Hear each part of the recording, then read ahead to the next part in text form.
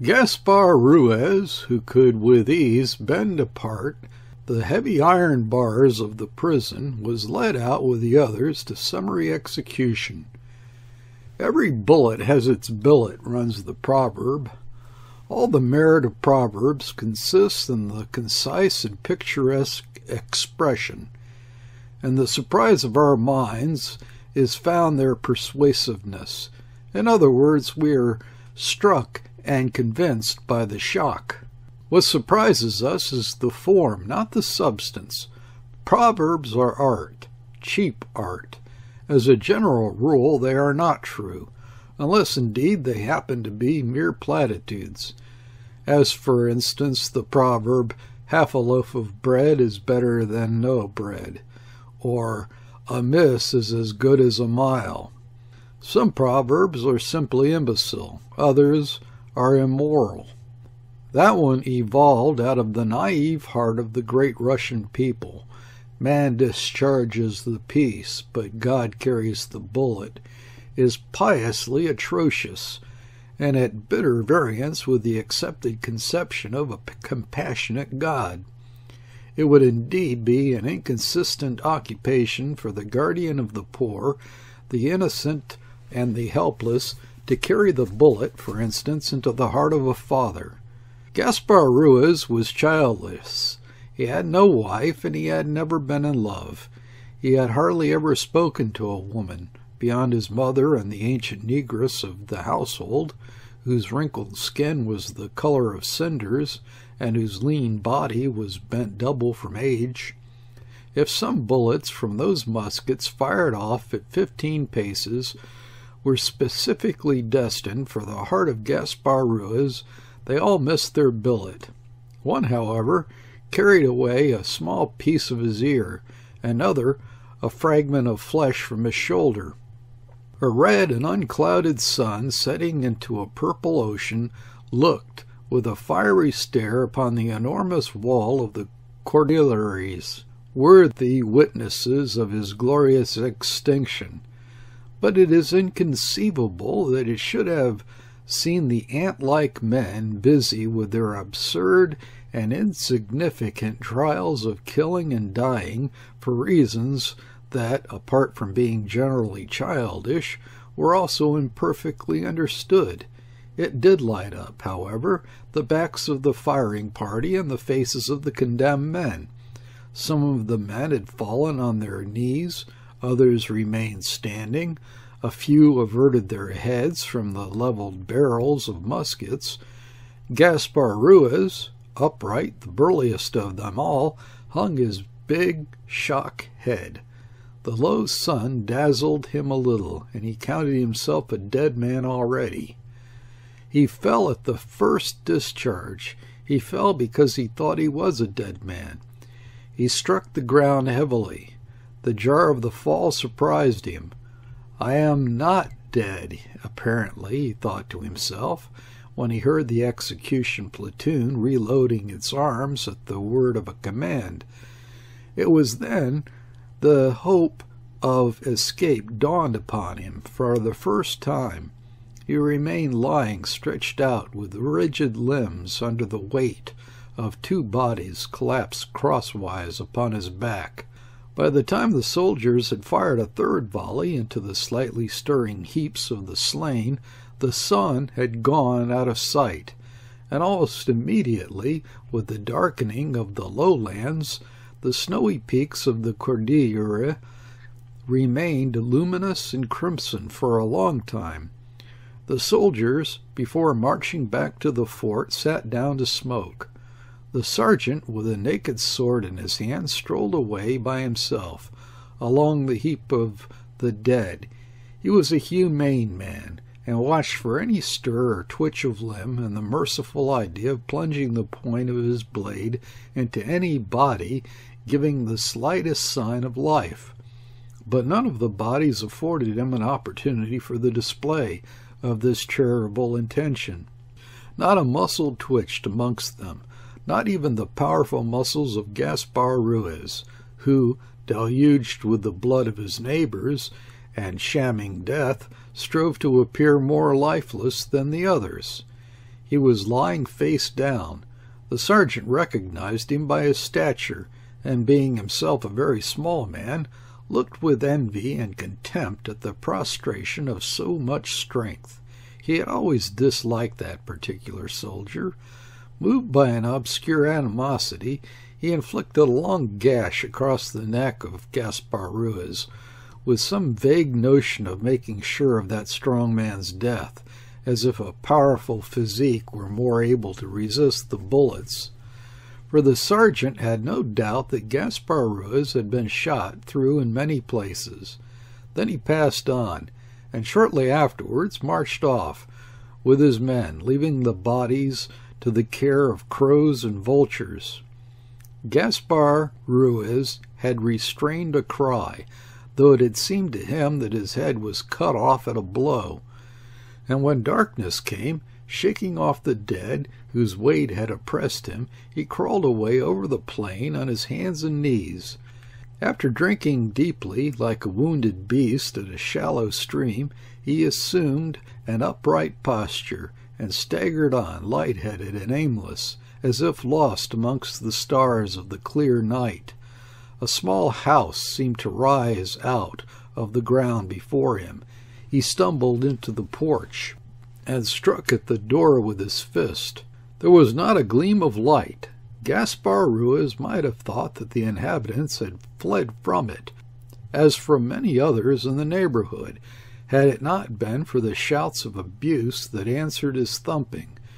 In his feverish and enfeebled state, the angry screaming seemed to him part of a hallucination belonging to the weird, dreamlike feeling of his unexpected condemnation to death, of the thirst suffered, of the volleys fired at him within 15 paces, of his head being cut off at a blow. "Open the door," he cried. "Open in the name of God." An infuriated voice from within jeered at him.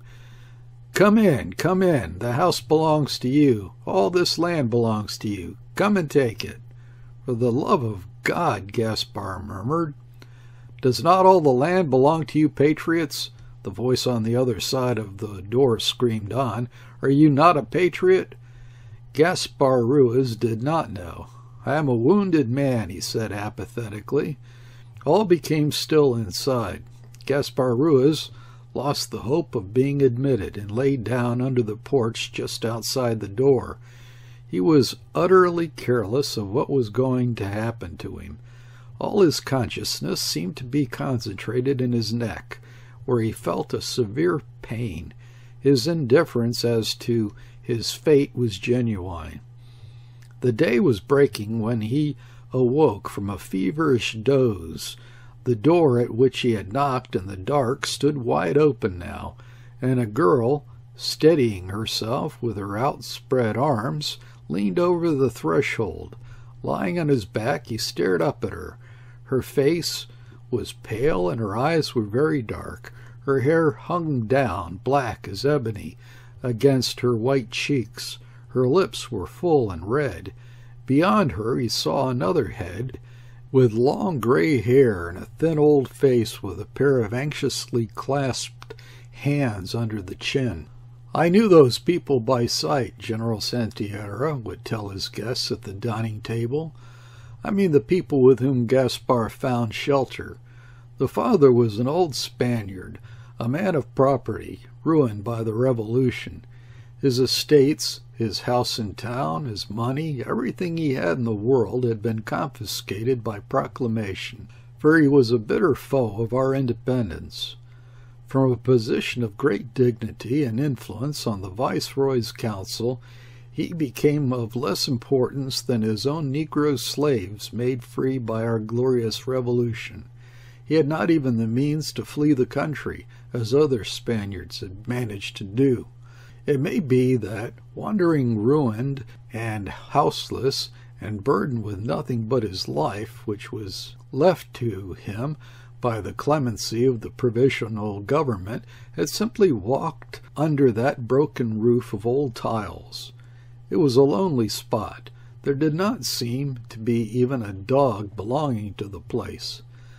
But though the roof had holes, as if a cannonball or two had dropped through it, the wooden shutters were thick and tight-closed at the time. My way took me frequently along the path in front of that miserable rancho.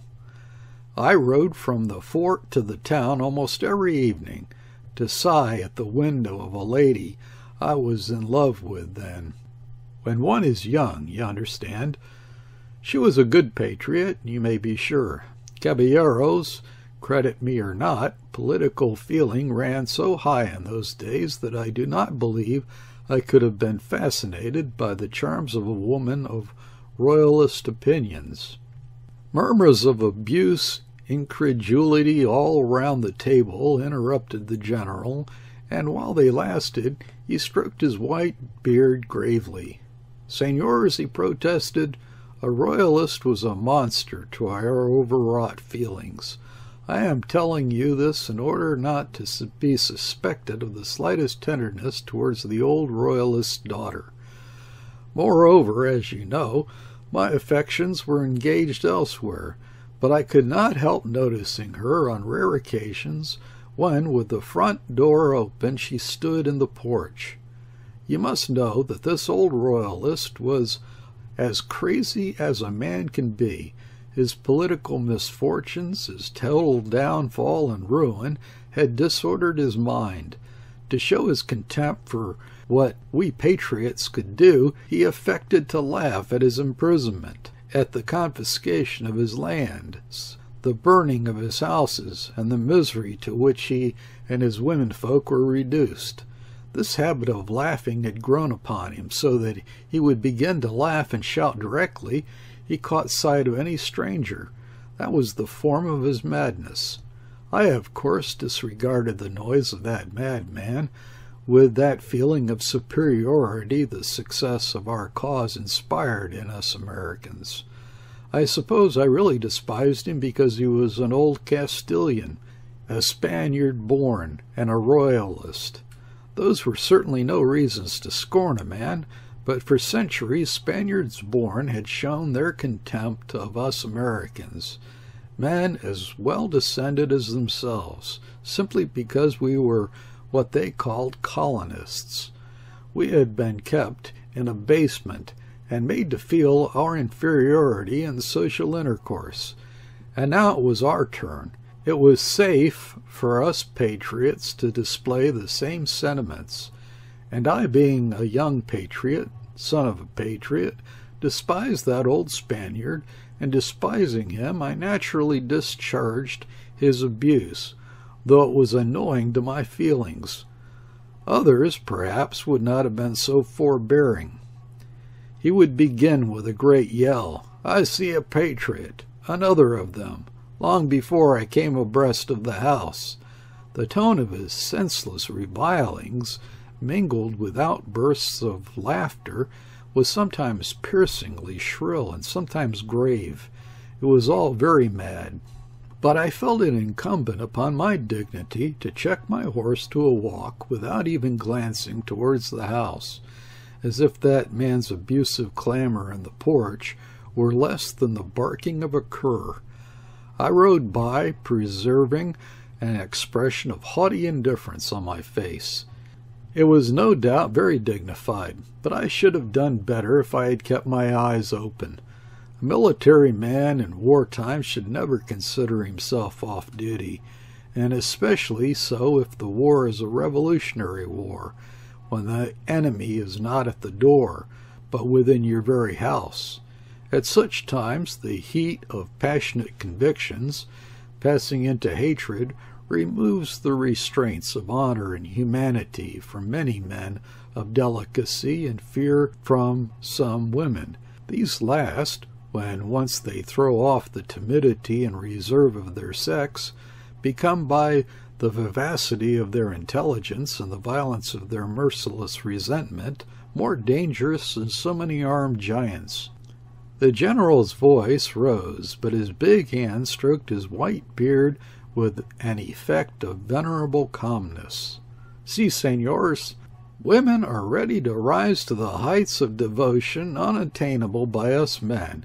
or to sink into the depths of abasement which amazes our masculine prejudices. I am speaking now of exceptional women, you understand. Here one of the guests observed that he had never met a woman yet who was not capable of turning out quite exceptional under circumstances that would engage her feelings strongly. That sort of superiority and recklessness they have over us, he concluded, make of them the more interesting half of mankind. The general, who bore the interruption with gravity, nodded courteous assent. Si, under circumstances. Precisely. They can do an infinite deal of mischief sometimes in quite unexpected ways, for who could have imagined that a young girl, daughter of a ruined royalist whose life itself was held only by the contempt of his enemies, would have had the power to bring death and devastation upon two flourishing provinces and cause serious anxiety to the leaders of the revolution and the very hour of its success. He paused to let the wonder of it penetrate our minds. Death and devastation, somebody murmured in surprise. How shocking. The old general gave a glance in the direction of the murmur and went on. Yes, that is war, calamity. But the means by which she obtained the power to work this havoc on our southern frontier seem to me, who have seen her and spoken to her, still more shocking. That particular thing left on my mind a dreadful amazement, which the further experience of life of more than 50 years has done nothing to diminish. He looked round as if to make sure of our attention, and in a changed voice, I am, as you know, a Republican, son of a liberator, he declared. My incomparable mother, God rest her soul, was a Frenchwoman, the daughter of an ardent Republican. As a boy I fought for liberty.